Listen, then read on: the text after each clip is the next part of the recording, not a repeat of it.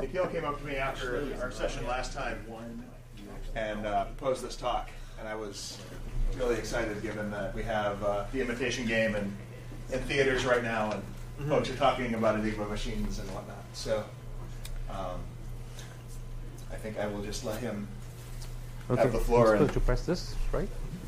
Record. Yes, I hit the record button, I'm pretty sure. I'll just check. It is recording? Yeah, I see. Yeah. Oh, you see. Okay. All right. So I'm going to talk about Enigma, and let me go here. So it's completely useless. So hopefully you can relax and have some fun listening to this talk. In other words, there's probably no value in coding this up other than as a fun coding exercise. And I realize there's a range of levels of expertise. I've targeted as people who are maybe new to Haskell, so we'll go over the code for Enigma. So three things I'm going to talk about today. Just a little bit about Enigma itself, which I'm sure all of you have heard about. The crypto machine which became famous during World War II was initially a subject of code breaking by some mathematicians in Poland before World War II, and then during World War II by Alan Turing and his colleagues at Bletchley Park. There's a language called Cryptol, which is a DSL for cryptography.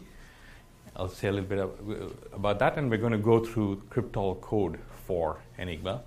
And then there's another language called BlueSpec BSV, which is a hardware design language, both of which are heavily influenced by Haskell. So after going through this, we'll go through this code, and here in all of these we'll run these codes, and in this case we'll actually generate some Verilog and look at some waveforms and things like that. Okay. So start with Enigma. So what's Enigma? So here's a little picture of one Enigma machine, and it's completely electromechanical. There's no electronics, even though vacuum tubes were of course in use by World War II time, but still this is completely electromechanical. It was originally invented in about 1918 in Germany, but then commercialized and sold in varying models from the 20s through the 40s with increasing complexity, and particularly complexity increasing meaning these things called rotors here. There were more and more of them as you went along. So in terms of cracking it, as I mentioned, it was first taken on in Poland by some Polish cryptographers, and they actually created a mechanical machine to help mechanize the searching for keys and looking in the search space, etc. And they called it the bomba, the cryptographic bomba. And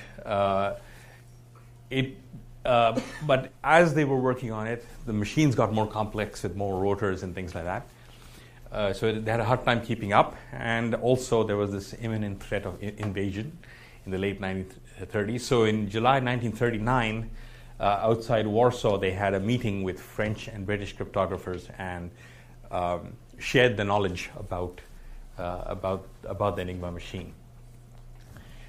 In September 39, I believe, was the actual invasion of Poland. So they were evacuated, and they were set up in another facility, which is called PC Bruno, just outside Paris.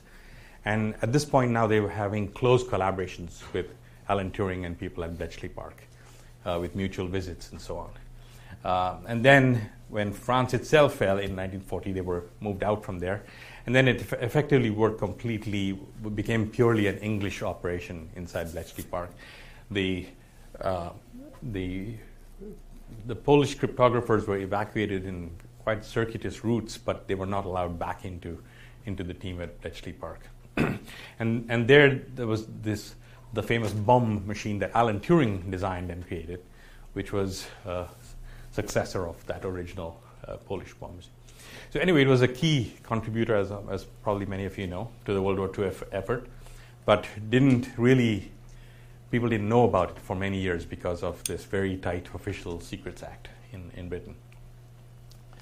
So how does it work? Well, as you can see, there's something called a plug board, which is basically a bunch of sockets and banana plugs and cables. And effectively what the plug board does is, all of this is working with a 26-character alphabet. And what the plug board is doing is exchanging alphabet. So it's doing a certain kind of a permutation. Then there's the keyboard where you press the key that you want to encrypt or decrypt. And eventually there's this lamp board where one of the lamps lights up which says what's the encrypted or decrypted version of what you pressed. And over here you see 3 rotors. And there's actually another thing inside there which is not shown in this photograph, which is the reflector. And basically it works like this. You press a key and the battery gets connected through that key, through the plug board, and comes up to these rotors. And so every rotor has 26 contacts on either side of it.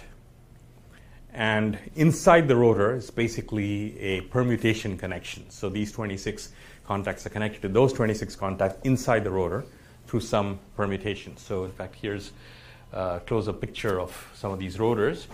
And you also see that the rotors have contacts, and this next rotor has brushes, so you can communicate a signal across from one rotor to the next.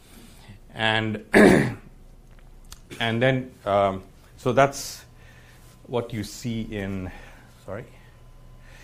this picture here. The signal goes across through these permutations, through these rotors.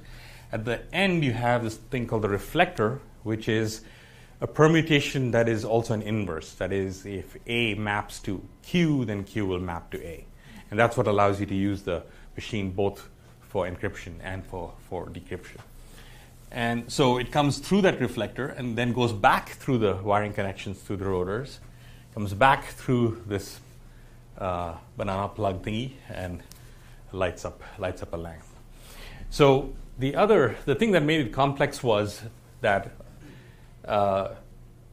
first of all, these rotors turn, so the combination changes for each key that you encrypt or decrypt. So every time you press a key, the first rotor clicks by 1. It can go around 26 clicks. And like the old-style car odometers, the rotor has a notch that allows the next rotor to click. So in fact, if you look at this picture, sort of vaguely you can see a notch over here, as a result of which it allows the next rotor to click by 1. And so the combination is changing on each key that you press. So that's one point. The other point is also that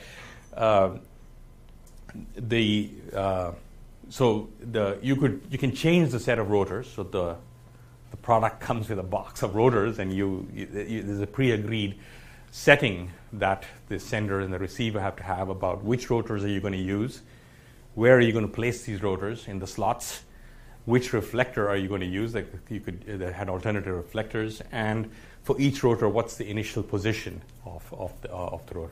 Somebody had a question. Question? Oh, I realized the answer.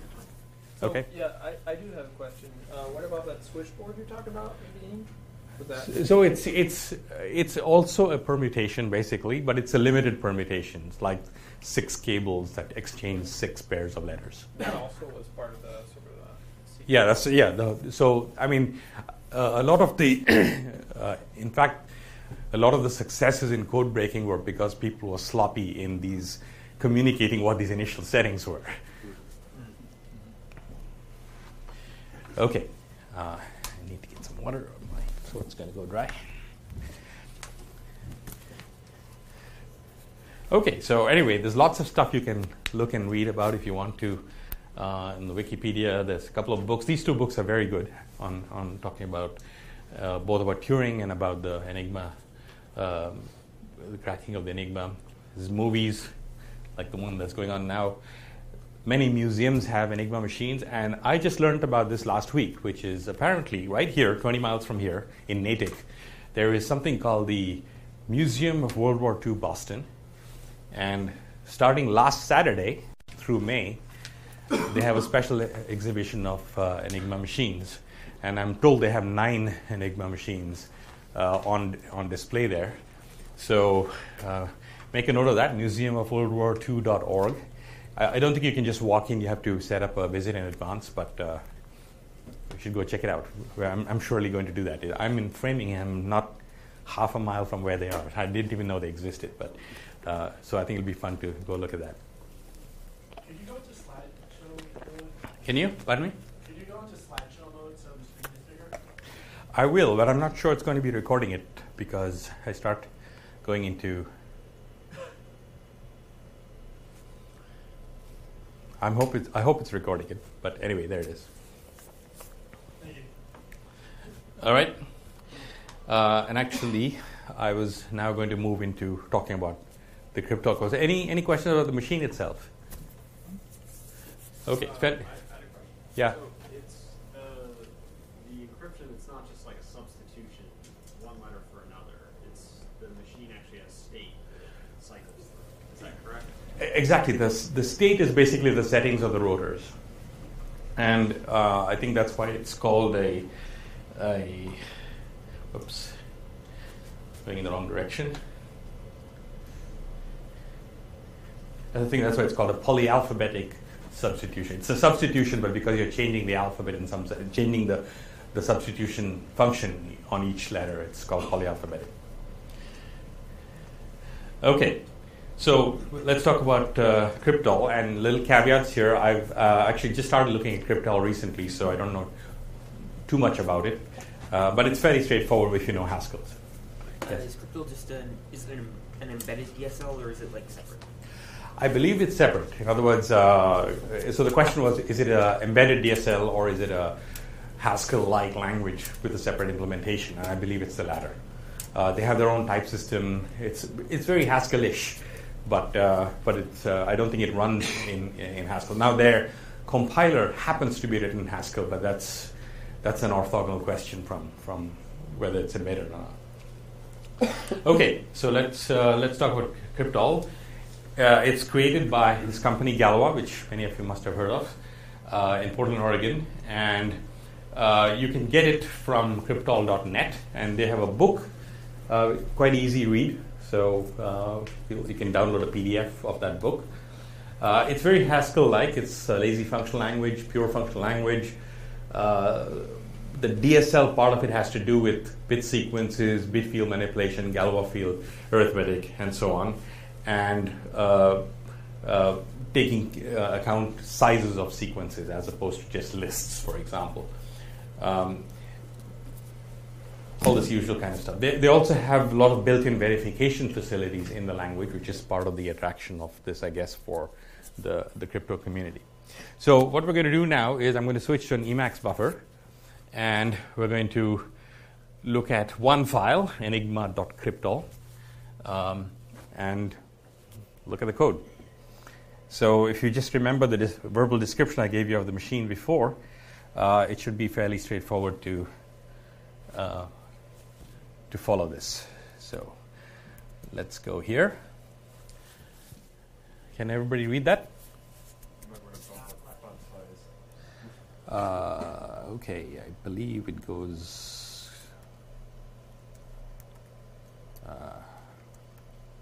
Trying to remember how to increase the size of this. How's that?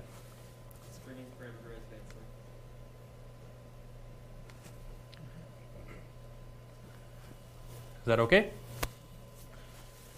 All right, so rather than keep turning my head, I'm going to keep looking here and just use my cursor to point at things.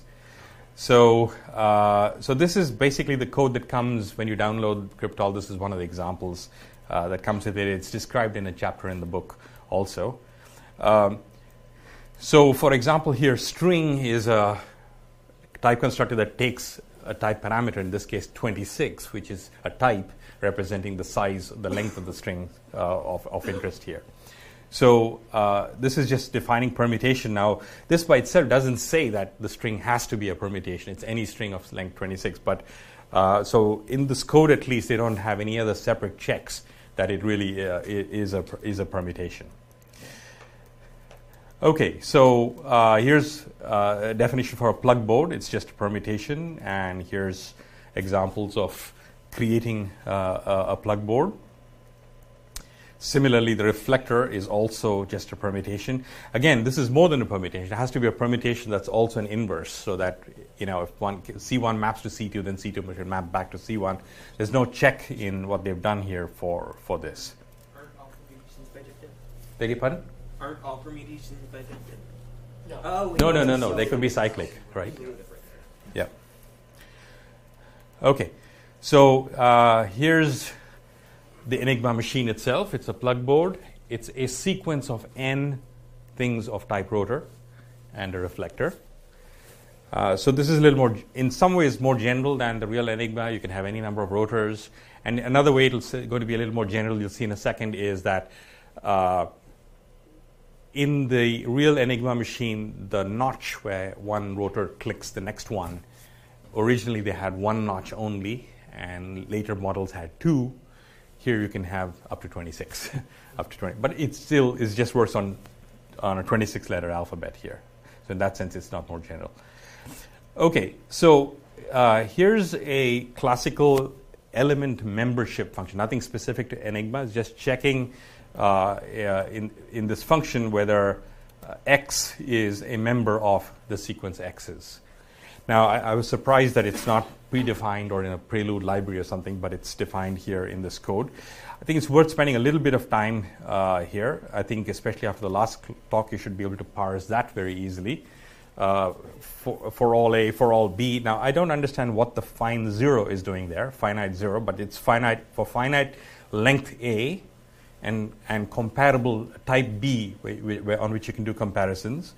It takes a B and a sequence of A things of type B and returns bit. And in Cryptol, bit and bool are the same, so it's just a membership test. And so I still don't understand what the finite zero part is meant for over here.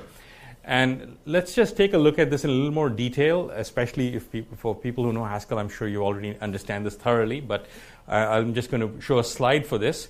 But actually, this idiom is all that you need to know to understand all the Cryptol code. It's just repeated over and over again in the rest of the code. So let me go back here and just show you pictorially what that list comprehension notation that they use looks like.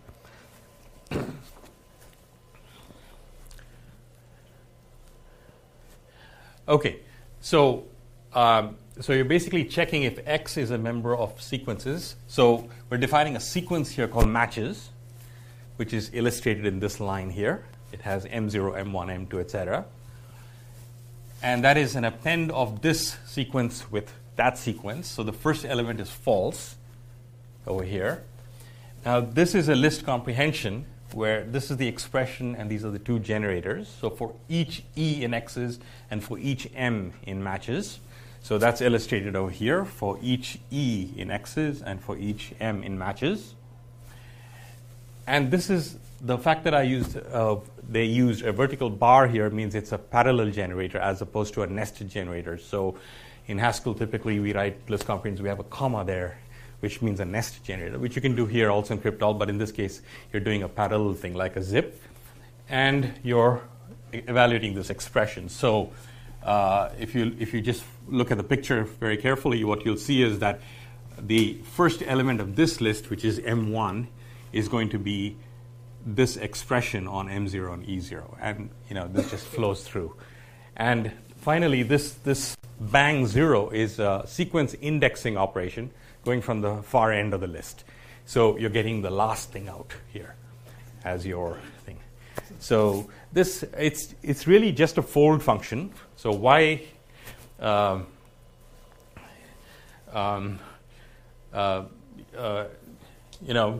it uses these folds and fold maps all over the place in the code, as you'll see as we go through the rest of the code. And it's not clear to me why they don't just use fold. What is the benefit of writing it in this, I think, slightly more involved way of doing things? Okay, so coming back to our code.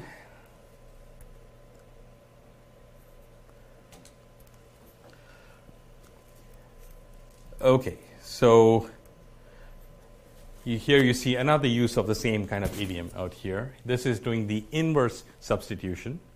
So I'm given a permutation and a character, and you want to find what is the character that in this permutation maps to that character. So it's the inverse permutation, so the key and the character C. And so first of all, in this, again, you see this recurrence where you're defining a sequence candidates and you're traversing that sequence here. I'm sorry. That matches seems. I don't see why they iterate over two things. Oh, so key is the mapped character, right? Because it's the permutation. I'm sorry. I'm talking about this matches the previous one that you just finished explaining. I'm really sorry. Yeah. I'm tempted to say, forget about that second line and left arrow matches, and just do that. Well, No, it's starting with this initial value of false. That's the seed of your fold. Oh, I see. And then when you iterate over matches, you start looking from that element onward. So the first element of this sequence is the 0th element of matches. So it looks at the previous one, right? So same kind of thing here. You're defining this thing. You're giving it a seed over here, and then here you're looking at the previous values from the candidates. So it's again fairly straightforward. Here you're looking at all the mapped characters, and then each one of these is like the sort of zip. The fibs is based on 1-1. Then you zip with fibs with its own tail. And right. So here you're doing a parallel. So these are the mapped characters, and so you're checking C against each of these characters, and in parallel you're enumerating A through Z. So that is the character that's being mapped to that mapped character, and this is effectively picking. This is, in fact, a don't care character. It doesn't really matter what you put in over here. You're picking the last P in candidates such that this equation holds. So again, you're relying on the fact that it's a permutation, so you should get at least. You should get exactly one such result out of it. So that's the inverse substitution. Okay, so what's a rotor? A rotor is this type. Now, this part of the type, if you think of just the 26 and the characters, that's just like a permutation. That is, in fact, the permutation for the rotor. But if you think of the 26 and the bit, that's telling you where are the notches for this rotor that tell when the next rotor should click. Okay? So now we have a help function for creating a rotor, which says, give me a permutation. And this string just says which of those characters in that permutation correspond to notches. So it's some string that's going to be 26 or smaller. So here are some examples of making a rotor. You give me the permutation, and this string here tells me that there's a notch here and a notch over here. Okay, so it's basically just a map over the permutation.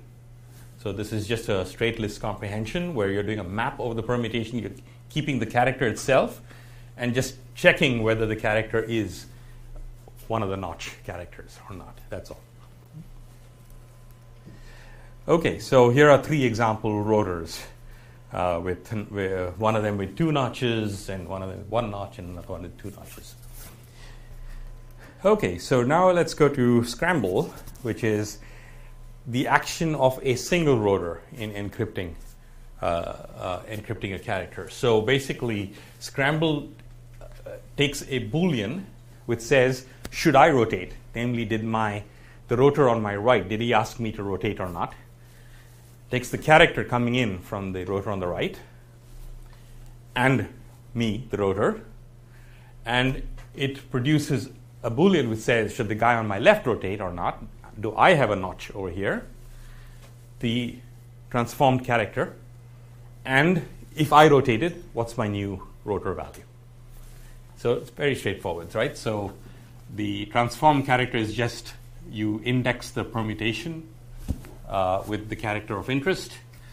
The guy next to me on the left is going to rotate if this Boolean is true at the 0th position, and the new rotor is if I am to rotate, then rotate by 1, otherwise the rotor itself. Okay, so now we do another fold, because now we have a sequence of rotors, and actually we're doing a fold map. We have a sequence of rotors. We are doing a fold to get the character all the way through, but we also want the updated positions of the rotors. So we're doing a map in some sense of that. So it's like a fold map. So what join rotors does is you take a sequence of rotors, n rotors, and the input character coming in, and I'm going to give you the new n rotors and the output character coming out. And you can see it's fairly straightforward. There's a starting position here, again, because of the same kind of list comprehension mechanism that they use. They're defining a sequence called NCRs, where this is the seed of the recurrence. And actually, this init rotor doesn't matter what you put out there, because it's just a bogus thing that's getting you started on this. And it has true here because the first rotor always rotates, and it has the input character. So you're starting it off effectively with a true, saying first rotor always rotates, and here's your input character.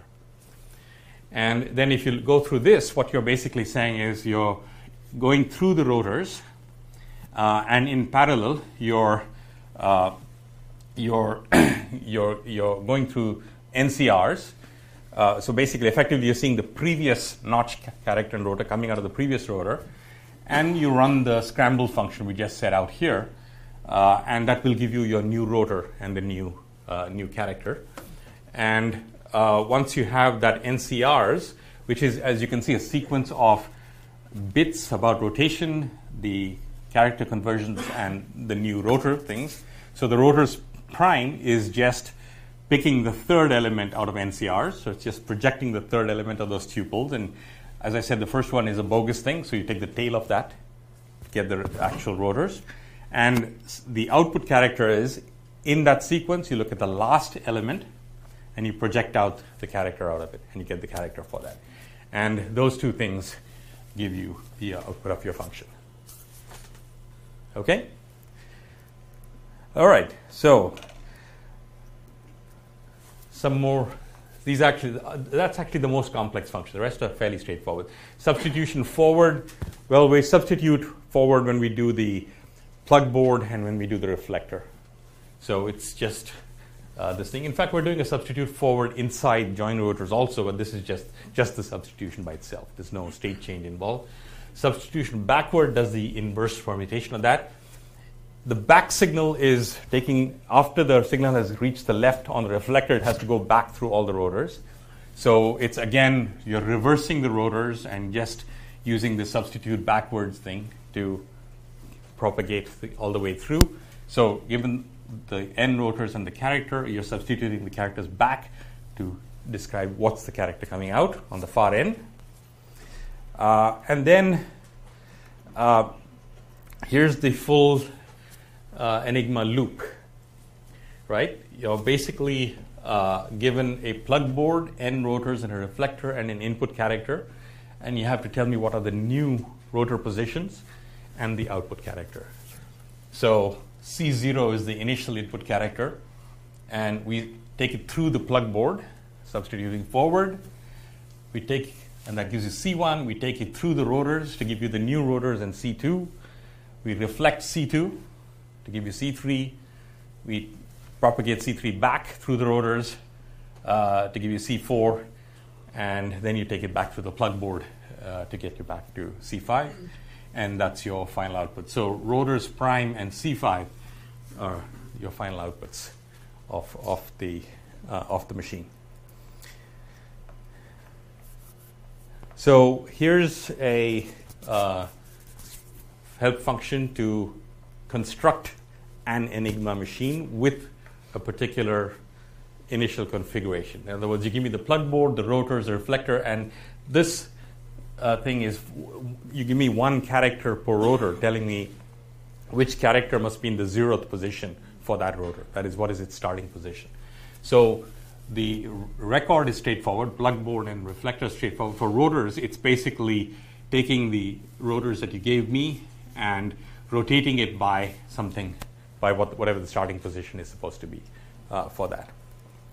So here's a particular instance of an Enigma machine with the example plug board and the rotor 1, rotor 2, rotor 3 we saw a little earlier, and the particular reflector and a particular initial position of the 3 rotors, G, C, and R. And then finally, we have here the Enigma function, which says, give me an Enigma machine and a string to encrypt, and I give you the ciphertext, the encrypted string that comes out. So the plain text comes in, and the ciphertext comes out, and it's fairly straightforward again. You're basically running the Enigma loop through the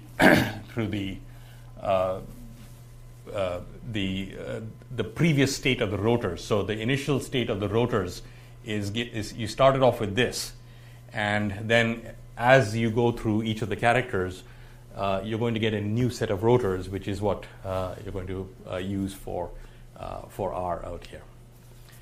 And the decryption is basically just the same as the encryption. So that's it. That's basically the program. And if let's try running it. Let me try increasing this size again.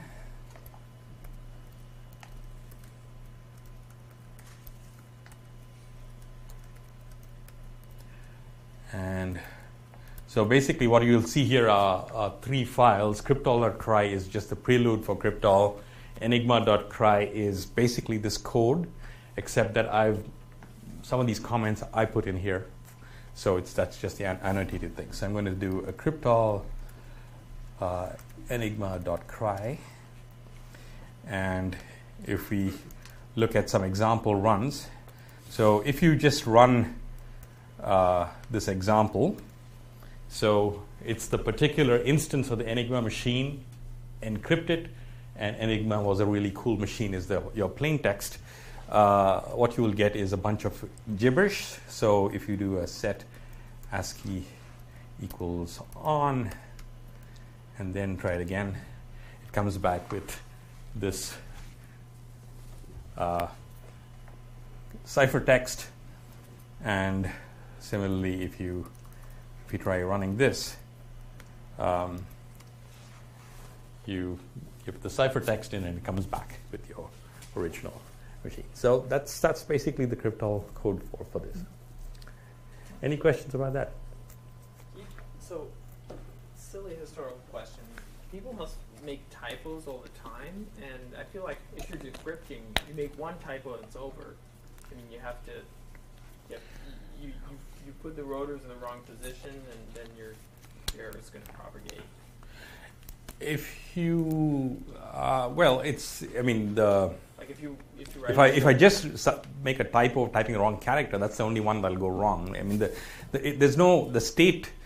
The subsequent encryption doesn't depend on what the characters are. It just depends on how many there were before. Right. So if you accidentally type a letter twice, say. Yeah. So then it could be in a funny situation. So you have to be very careful, presumably. Can you rewind one of the rotors one? Sorry? Can you rewind the rotors one if you accidentally type the character twice? I don't know. I don't know enough about these machines. You can pull the whole thing open and reset all your rotors and then retype Backspace. Backspace. I don't know. But the notch only has that one sort of catch, so it only goes forward. Also, the recipient will just decrypt the message complete with a mistake. Right.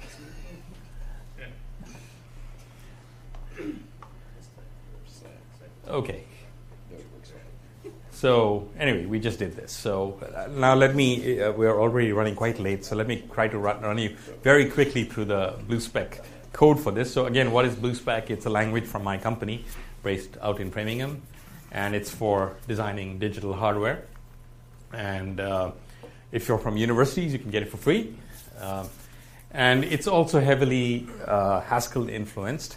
Now, in hardware description languages, there are typically 2 phases that we talk about. One is the circuit description phase. So in some sense, you programmatically describe the structure of the circuit of interest. And this is particularly useful if you have regular structures. So for example, if you have a repetitive structure, you write it using a recursion or a loop or something like that. So it's a way of, first of all, describing a circuit. And then once you describe the circuit, then there's the dynamic semantics of the circuit itself. And that part is done using these things called guarded atomic actions. We've talked about this before, so it's not too important for this talk, so I'll skip that. Okay, so what we're going to do is to, once again, go through the code for this. And the first part's going to be straightforward because you'll see that it's really almost a one-to-one literal transcription of the Cryptol code that you just saw. Then what I'm going to do is I'm going to do a little bit of hardware modeling. In other words, I'm going to encapsulate that function into a hardware module where I can sequentially feed in characters and sequentially get characters out. And then we're going to run it and look at some waveforms and things like that.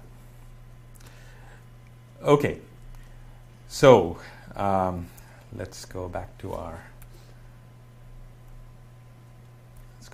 Emacs buffer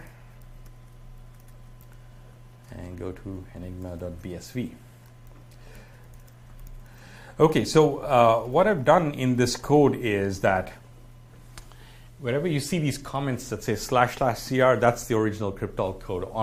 That's the line number from the original Cryptol file, showing the original Cryptol code. So I've just defined char b. I'm going to use the word char b for my characters. It's 8-bit value.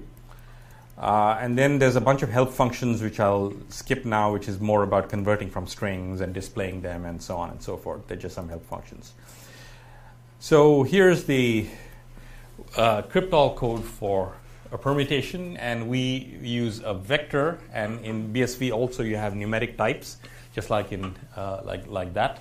So this is a vector of length 26 containing char b's. Okay, so here's the plug board. It's a permutation. The rotor is a vector of size 26 holding two tuples, char b's and booleans. Okay, and then here's the Enigma machine itself. It's a record in Cryptol, which is a struct over here. And this vector of n rotors is shown here as a vector of n rotors. And then this deriving is just your usual type class derivations. Bits just means that there's a way to canonically convert this into bits and therefore hold it in registers and wires and things like that. And fshow is like show in Haskell. Okay, so this function lm we just looked at in the Cryptol code. It's in the BSV library already, so we don't really need to go into it.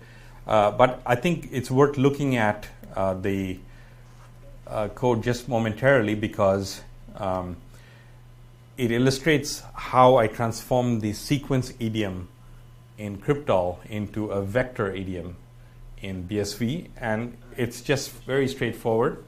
And once you get that, the rest of it is easy. So that was the Cryptol code that we saw earlier. And so first of all, you can see BSV is a little more verbose, perhaps a lot more verbose than Haskell or Cryptol, and not to everybody's taste. It's not even to my taste. But believe me, if you're trying to show this to people who only know C and Verilog, this is much more readable than that. And much more easy to understand.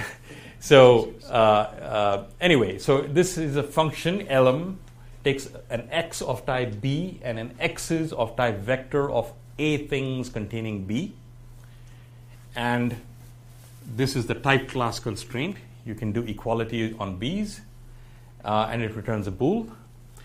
So this is defining a vector whose type is a plus 1. This one longer than that vector containing booleans corresponding to that matches sequence. And here you can see that the initial value is set to false, like that initial value over there. This is just converting from the type land to value land. So A is a type, and when you say value of, you get an integer of that value. And so now I can loop on that, and basically expressing what's shown in this comprehension, which is the jth element is the previous matches ORed with this x equals the previous value of x's. Yeah? Wouldn't they mean that types need to be around at runtime? Sorry? Wouldn't the value of required types to be around at runtime? I'm sorry, I didn't. Wouldn't value of required types be around at runtime? No, that's because we do static elaboration of the code, and by which time we know this. So by the time you've done the type checking of this, we were only going to be making monomorphic instances of this, by which time we know it. So during static elaboration, this gets resolved. But in principle, yes, you're right. Okay. So that's it. And it's also just a fold. I discussed it was a fold, so you could, since you're doing a fold and you're not interested in all the intermediate values in the vector, you can just, this is the code from my previous page. I just got rid of the vector completely. Instead, I just have a single Boolean value, which is computing the next Boolean value on each time on the loop and returning that last Boolean value. Or if you want, just write a fold. This is the fold function, and just write fold. So, okay. So, but you saw how I took the recurrence relationship of the sequence recurrence relationship Cryptol idiom, and I did a vector where I was indexing the previous vector element. Okay.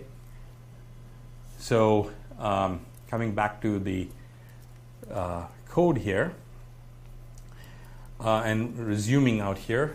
So here's the inverse substitution Cryptol code, and here's the corresponding BSV code. So again, I just done a fold here without even worrying about the sequence, as I just explained on the slide. But basically, this stuff is, you can see it over here. So as I mentioned earlier, this particular initial character of the fold doesn't matter. We can directly say don't care in the BSV code for that initial value out here. Okay. Constructing a rotor is basically a map on the permutation where you keep the character and yes or no whether there's a notch on that. Namely, is P a member of the notch locations? So it's just a map of this function on perm, and here's the function, which is basically that two tuple with the character, and this is just doing the LM list membership. Okay, scramble. Here's the Cryptol code. Here's the corresponding BSV code. Modulo notation. It's basically, you can see it's really just the same thing as these lines are being done out here, and this thing you're returning here is over here, the notch C prime and rotor prime.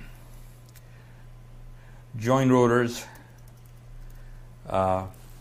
Here's the Cryptol code for that, and here's the BSV code for it.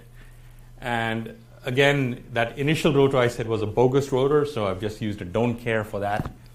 I'm creating that sequence NCR. I'm doing a fold map here, so I really care about the intermediate values. I'm making a vector of things, and it's n plus 1, where n was the number of rotors that you have.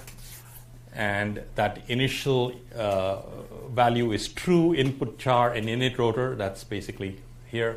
And then this loop is doing the comprehension part of it. And we get finally the rotors prime and the output char. So I'll go through these, skip some of these. It's not too interesting since we're also running way beyond time. Enigma loop looks just the same. Here's the Cryptol code. Here's the corresponding BSV code.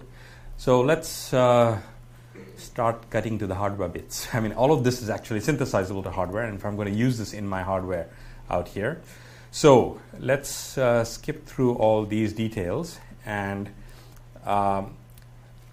let's take a look at encapsulating this in hardware. So these are the same example plug boards and rotors that we saw in the Enigma code, Cryptol code and the BSV code, for example.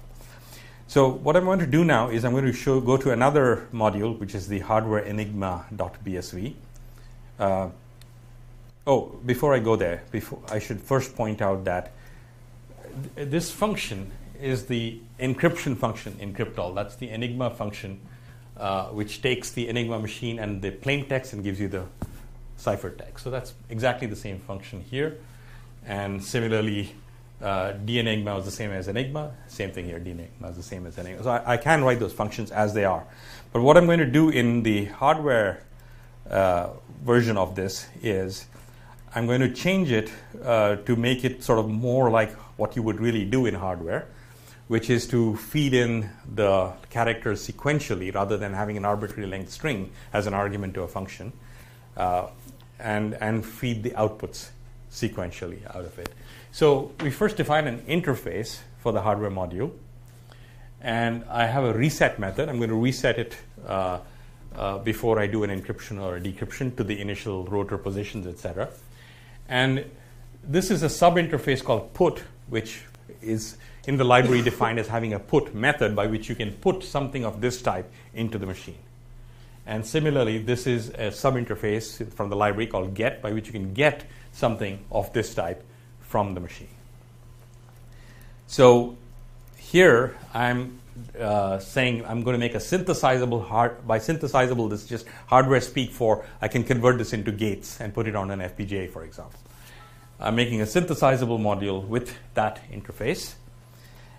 And let's take a look, first of all, at its local state. I'm just going to have two FIFOs by which characters coming in and leaving. I'm going to have a register, a rather large register in this case, holding the entire Enigma machine state. I haven't bothered to break it down because, as I said, this is all completely useless anyway from any practical points of view. And so but it's a register. It's like a memory location that holds the state of the whole machine. And I've instantiated a register like that. And this is not needed, but just for fun, so that I can show you something on waveforms, I'm going to create a vector of 3 registers that record whenever a rotor clicks to turn, okay, which is initially set to false. Then the entire behavior is here, which is you take a character out of the input FIFO, run it through the Enigma loop, and what you get is the new rotors and the output character. So you send the character back out through the output FIFO. And here we update the register with a new copy of the Enigma machine where we've used Rs prime as the rotors instead.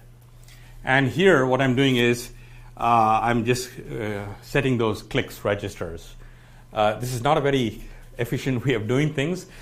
Technically, I could have gone deep into that join rotors function and returned a Boolean for each rotor that told me did you click or not. Instead, I'm just checking whether each rotor is equal to each new version of the rotor is equal to the older version of the rotor or not. So I'm already checking 26 characters against 26 characters, and I'm zipping with the not equals function. So that gives me a vector of 3 bools for the 3 rotors, and I write that into the vector of 3 registers. And that's basically it. And so now and the reset thing is the one that actually initializes the register with that initial state of that Enigma machine, with a particular reflector, particular plug board, particular rotors, and particular starting positions. Okay, and sets this all to 0. And so now finally, I'm going to show you the test bench for this, which drives this. And so the test bench is itself a hardware module with an empty interface, nothing outside it. This line instantiates the hardware module that I just described, the model Enigma. And an AutoFSM is just a notation in BSV by which we describe a bunch of rules with particular process structure. And in this case, seek here means sequentially do things. And I'm going to first just display the plain text. Then what I'm going to do here is I'm going to call the direct transliteration of the Cryptol Enigma function with the plain text input. and display it. And if it's not the expected ciphertext, display that message. And similarly, do that for the decryption. And then what I'm going to do is I'm going to run the hardware model of the Enigma. So first of all, what you will see here is that there is a par, n-par block, which basically means do this in parallel with this.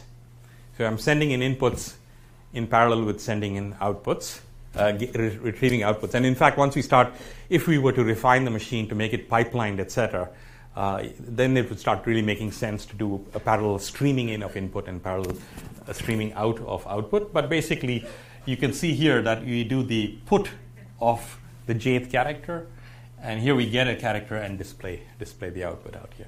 And then this is the same thing for decryption.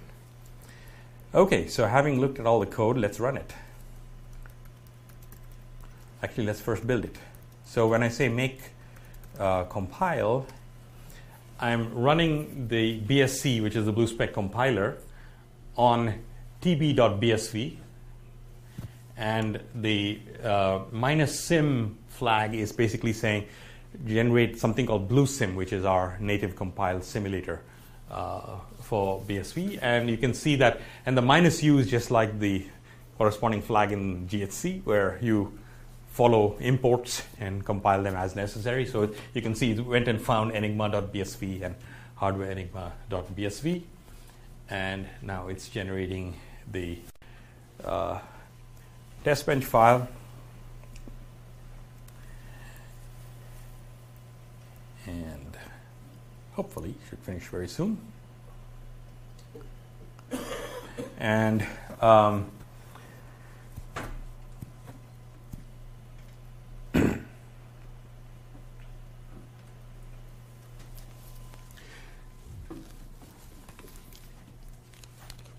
longer when people are watching. should have had some animation on that or something. I don't know why it's running so slow. Maybe it's because I'm doing a video recording of it at the same time. I don't know. It normally finishes by this time. My poor 4-year-old Mac Air might be struggling to keep up with this. Up all your processing time. It could be, because really it doesn't take this long usually. Wow. I don't know why it's taking so much time. Okay, there we are. We'll just clip out that segment in the video. And I'm going to link it. And when we link it, we actually go via C as our intermediate. Why is there an exe? Sorry? Why is there an exe?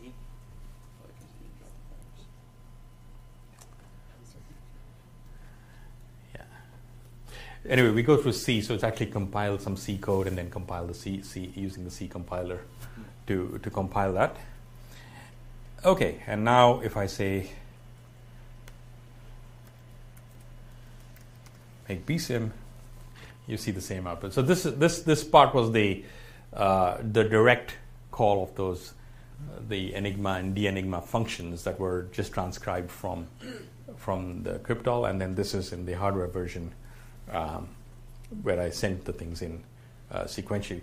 So the other interesting thing that I did was when I ran bsim, by giving this flag, I told it to generate for me waveforms for the hardware that it was simulating. So we can take a look at those waveforms.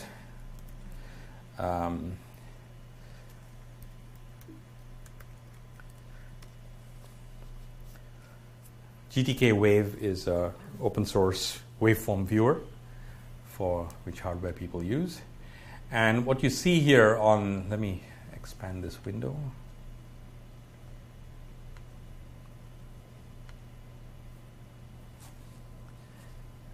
Okay, so what you see here is the so-called module hierarchy. So you can see basically going from the top, outside in, top was the top of my test bench file. Main is our sort of pseudo wrapper by which we feed a clock into the top level module, and then top instantiated hardware module Enigma, inside which I had instantiated two FIFOs. So if I go to model Enigma, it tells you what are the kinds of signals you can look at. So let's start by looking at clock and zoom it out. So there's our clock signal. And now let's take a look at request put. This is where inputs were coming in. I'll append that, and let's get the responses also and append that. And what I'm going to do here is, let me just expand that out and convert this data format to ASCII and this data format to ASCII. And now you can see the clear text going in and the ciphertext coming out, and similarly ciphertext going in and the clear text coming out. And then let's take a look at 3 more waves. Our rotor clicks. And you can see that rotor click 0 always clicks. And this little notch here is because we reset back to the initial state before doing the decryption. And the rotor click 1 clicked in these 2 places. And rotor click 2 never clicked. And that's just because this message was not very long. So it never got to the point where it needed to click the second rotor. So that's so basically almost a direct transcription of the Cryptol thing into BSV we can synthesize into hardware. And in fact, if we had the time and energy to do it and the time to waste, we could get running on an FPGA as well.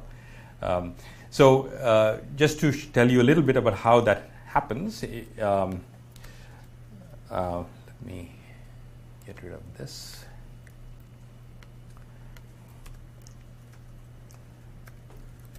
So if I do make RTL, what you will see is I'm compiling again, except now I have the -Verilog flag, where previously I had the -sim flag. And what that does is it will generate Verilog for me instead, which is, it is going slow, and I'm pretty sure it must be because of the recording. This is going very slowly. Okay, so here you can see that it created model enigma.v, and if I can go into that.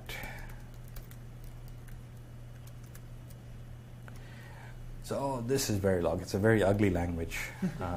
But anyway, this is basically Verilog with wires, and you can see registers, and this is the FIFOs instantiated inside it, and muxes and things like that.